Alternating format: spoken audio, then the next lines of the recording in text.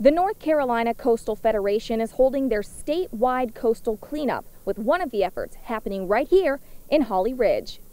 This Saturday, January 12th, volunteers are needed to start at Morris Landing Clean Water Preserve at 9 a.m. and will clean the shoreline until noon.